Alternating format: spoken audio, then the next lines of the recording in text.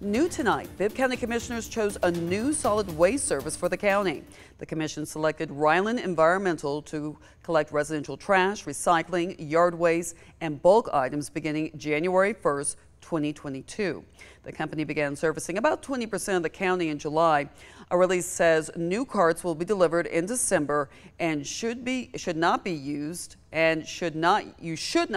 the red cans until January. Now, in a statement, Mayor Lester Miller says, "I'm asking for a little more patience from people as we work with Ryland to improve services. People deserve regular trash pickup, and we've been working on a way to make sure that is provided."